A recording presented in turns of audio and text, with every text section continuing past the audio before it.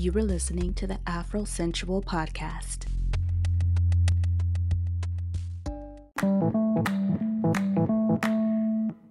Welcome back to the Afro Sensual Podcast, where we explore the journey of owning our magic and becoming our most authentic selves. I'm your host, Lea LaRae, and we are talking about the importance of fitness today. Now, you either hate or love this topic, and my goal today is to make you love it, or at least consider loving it.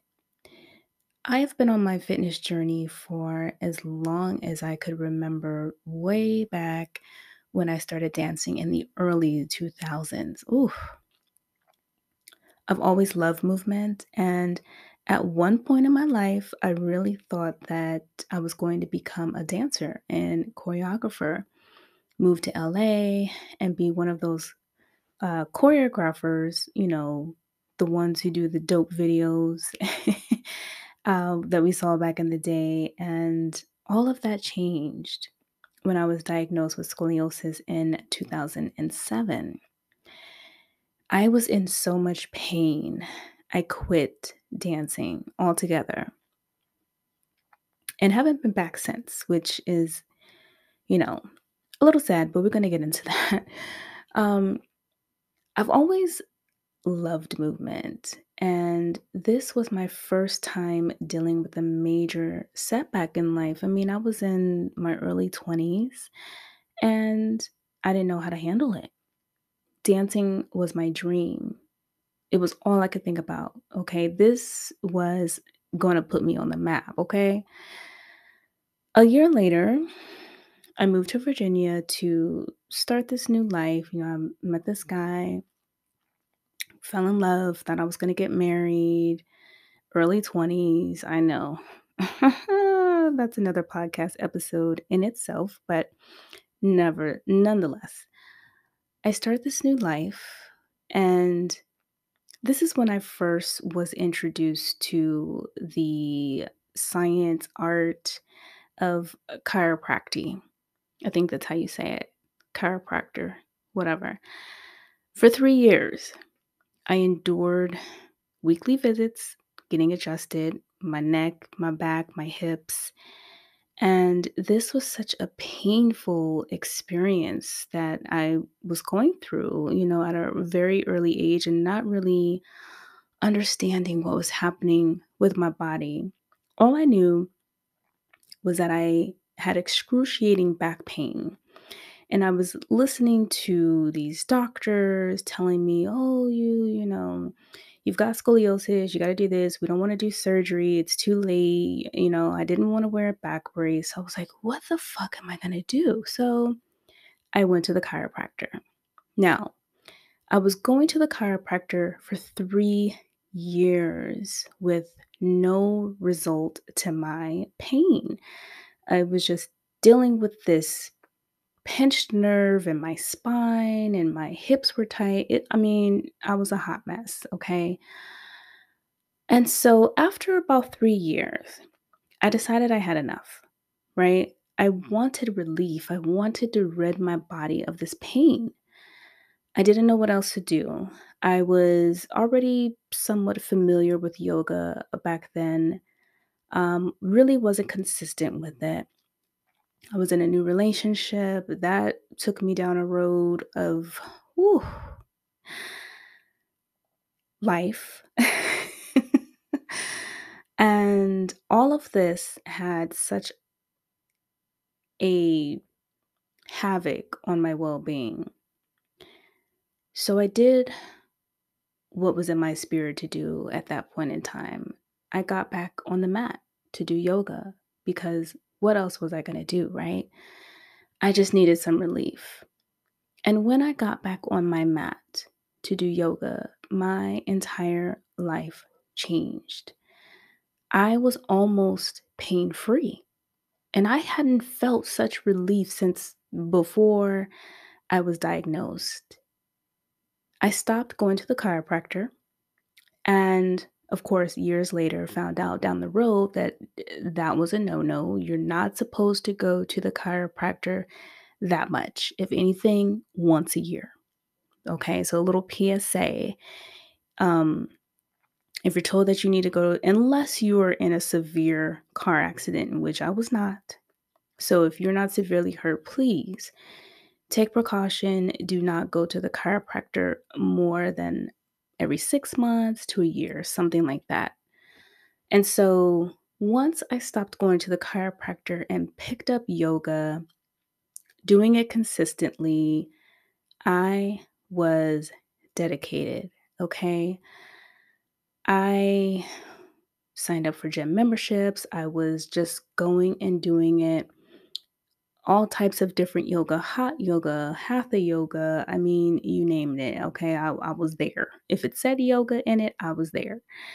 And after a number of years of rediscovering yoga, being dedicated, I hit a wall, right? I hit a wall because I was just practicing yoga, yoga, yoga.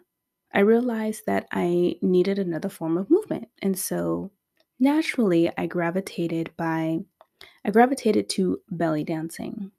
And if you are not familiar with this art and dance, you will be shown how well you really move. Okay, because child, I was not moving well. Even though I had been doing yoga to alleviate the back pain, my body still was not trained in certain ways. And with belly dancing, you really have to use a lot of core. And my core was weak. Okay. However, I did not allow that to deter me. I kept at it for, I think it was like 8 weeks or something like that. And I was so proud of myself for one, returning to the art of dance, and two, sticking with something, reacquainting myself with my first love. And over the years, I kept up with my yoga practice. I ventured off and tried different movement. I even tried Pilates back then. And nothing is as grounding as yoga. Yoga keeps me in tune with myself, with spirit, and there's so many benefits to yoga. I mean, I could go on and on and on, but anyway, then enters life. Okay, years after finally finding my stride with yoga and getting back to dance, life happened. And life was lifing around 2011, 2012, when I went through a devastating breakup of 5 years. And if you've ever been through a really hard breakup, you know what it does to you mentally, emotionally, physically. Depression debilitates you. You don't want to move. You lose interest in everything that makes you feel good. And life is shitty, right? When you're just depressed and you can't really find your way out of it. You can't pull yourself out of a funk. And I know for me, I'm a bit of an overthinker. And so when I spiral, I spiral. You deal with it the best way you can, right? And of course, we all know that we should exercise and eat well, and we hear it. We know what to do. It's how do you do it when you're in the thick of depression, right? When you just don't have the energy to move or you don't want to move. What I love about my wellness journey is that I have a toolbox that I can return to time and time again, and it's always there like a little box of jewels just waiting to be picked up, right? This wellness journey, fitness journey, it ebbs and flows just like life, you know? And I've learned that sometimes it's okay to put down a tool and walk away and find another path and pick up another tool. We call this a practice for a reason. And that's because we never truly master it. We have to come back to it time and time again. And we can return to it anytime we need it. or when we're forced to need it. And this is what I love about my movement practice, especially. What I've learned is this: we need a variety of movement to truly feel well and good inside of our body. And it doesn't have to be as complicated as we sometimes make it. For instance, taking a morning or evening walk does wonders for our mental, emotional, and physical well being. And sometimes that's all we have the time and energy for, and that's okay. When I was suffering with knee tendonitis last year, I couldn't even walk. And that made me so much more grateful for the ability to do so now, because when you just don't when you have pain in your knee and you can't walk, I mean, I don't know, it does something to you mentally, emotionally, because when you're used to walking, we kind of take it for granted, right? We just assume that our body parts are gonna work, and all of a sudden you wake up and your fucking knee is out of commission. You're like, "What the fuck?" But anyway, I went through the emotions. I talked about it on a previous episode. I went through it, you know? And taking movement for granted has really taught me how to cherish it that much more. And so I want to share with you a couple of things, a couple of nuggets that I picked up on why movement is so important. One of the reasons it is important is because it removes toxins from the body. So when we sweat, we release all of the negative energy, stuck emotions, bad toxins from the environment, from other people. And so sweating that out through our pores helps to just get it out of the body. It keeps our blood fresh and flowing. You know, when we exercise and bring in that new oxygen, we bring in new energy, right? In which we need to help our blood just keep flowing. It also strengthens our respiratory system. And there's a lot of people out there who are runners. My hat is off to you, because I do not run. I can't say I cannot. I don't like to run. Let's just keep it real. I don't like to run, but running is a great way to strengthen your respiratory system, or doing any form of cardio or aerobics. I recently was, I hate saying the word diagnosed, but I got some blood work done and it came back as high cholesterol, which I'm like, how did that happen? It's probably the carbs. I ain't gonna lie. Okay, your girl loves some rice and pasta and bread. And so aerobics is one of the ways that I have been trying to combat that, by just getting in some light cardio a couple of times a week. It helps strengthen the heart, the lungs, and it makes you feel good, right? Speaking of feeling good, it helps to clear negative feelings. It helps with your emotions. It helps keep your emotions in check.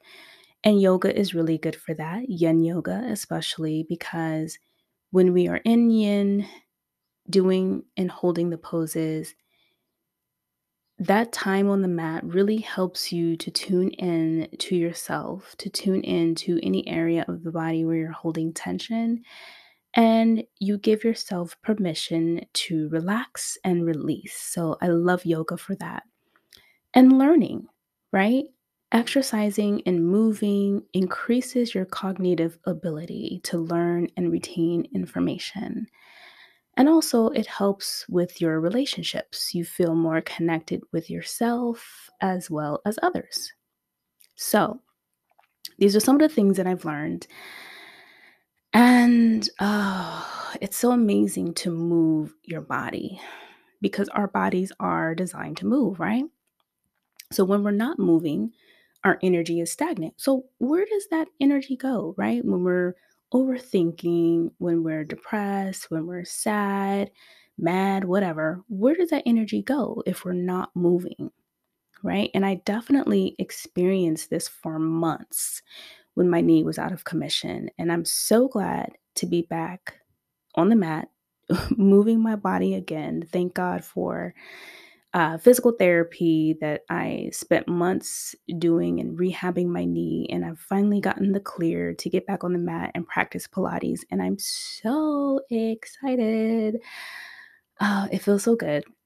And I am giving myself a little 8-week challenge before my 40th birthday next month to really just get back into shape and just feeling overall the best that I can feel as I turn 40. And so the last year has been a journey dealing with these health issues, the knee, stress, depression, and although it was hard to move my body during these times of distress, I am that much more grateful for the experience because I recognize the value in movement in any kind of way, whether it's stretching, walking around the block, around the track, Pilates, dancing, like any form of movement that you can do is truly good for you.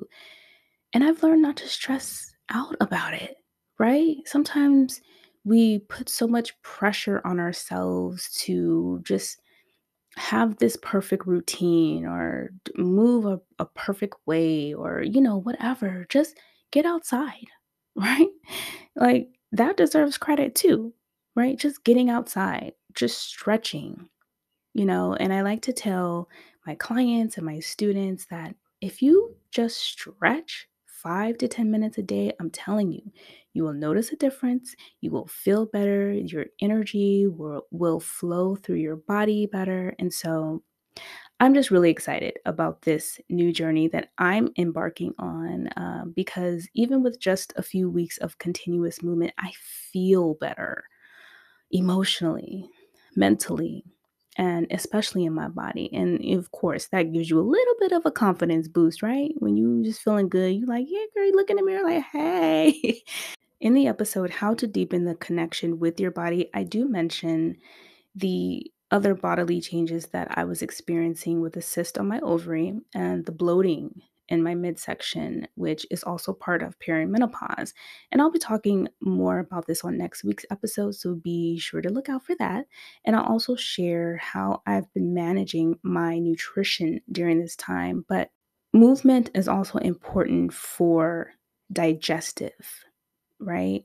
Because it gives your body a chance to process whatever you've been eating. And a lot of times, what happens when we are depressed or not feeling good, emotionally, we tend to emotionally eat and overeat. And which, if we're not moving that energy around, that food around, we tend to gain weight and it leads us down a whole rabbit hole. So, movement is so important. And some of the benefits that I've been experiencing since getting back to my fitness have made me want to keep up with my weekly routine, even if I miss a day or two, which is okay. Okay. The key is to make the effort twice, 3 times a week. And when you start noticing the difference in how you feel, I'm telling you, you will want to keep it up. So, a few things that I have experienced are increased endorphins. And I'm sure you've heard the term, okay? Those feel good hormones that flood the brain after your workout. They are produced by the body to relieve stress and pain and make you feel a sense of euphoria. So, this actually decreases anxiety and depression, right? So, naturally, when we move our bodies, we feel better. I know it's tough, trust me. Increased sex drive. Okay, so as we age, our bodies change and sexual desire can decrease depending on your lifestyle. Pilates, especially, has helped me tap into the center of my body by strengthening my core. And that's where a lot of our emotions for women are stored. Also, in the hips, Pilates deals with a lot of opening the hips and using the hip strength for certain movements. And so, as we strengthen and lengthen our muscles in those areas, it actually makes sex more pleasurable. I've also experienced an increased focus. I'm easily distracted if I'm not feeling grounded and centered in my body. And actually, working out activates the blood cells. It sends oxygen to your brain and throughout your body. And this is what helps you feel focused and energized. You might be a little tired at first, but once you keep up with the routine, you do feel more focused and you do have more energy. Enhanced sleep. Now, this is a big one because it depends on when you work out. Okay. So, if you're working out in the morning, you're more likely to benefit from a good night rest than if you were to work out in the evening. So, if you do work out in the evening, try not to do extensive cardio because this actually raises your heart rate and can hinder your body's ability to rest properly. So, those are some of the benefits of fitness and moving your body for well being. And I hope that this inspires you to take up some form of movement. Find out what you like, what you enjoy, whether it's cycling, bike riding. Maybe start off with walking 10 minutes in the morning, 10 minutes in the evening. The key is just to find something that you enjoy doing so that way it doesn't feel like a chore, right? Moving your body and exercising should not be a daunting task that you hate and that you avoid. If you hate working out, you're not doing a movement that you enjoy, right? Sex is a great part of that. Sex is also a workout. And you get those feel good endorphins. So, hey, if you got to kick up the sex and make it a little bit aerobic, I mean, you got to do what you got to do. Okay.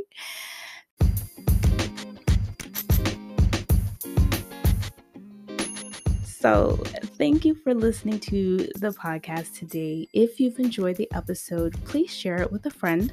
And if you'd like to join me on my 8-week 40 and Fit challenge, be sure to check the episode description for the link to subscribe to my YouTube playlist and the channel. And I'll be sharing all of my journey there with some live classes, some vlogs, and also some community posts. So be sure to check that out. You can also follow me on my Facebook page and Instagram for some inspiration and updates as well. And of course, don't forget to join my newsletter in case you miss anything on social because y'all know them algorithms be algorithmy. Okay? See you next week.